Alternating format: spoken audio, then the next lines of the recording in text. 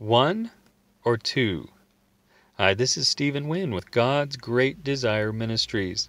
I've been discovering lately that seeing God and seeing Jesus Christ more clearly brings more joy, more peace, and more purpose to my life. This morning I was reading in Matthew chapter 20 when the mother of James and John came to Jesus and requested that her sons sit on his right hand and on his left hand in his kingdom.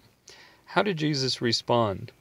Verse 23, "You shall drink indeed of my cup, and be baptized with the baptism that I am baptized with.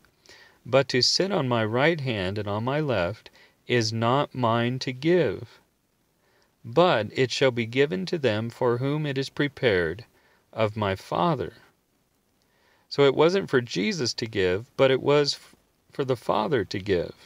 Does that point to Jesus and the Father as one or as two?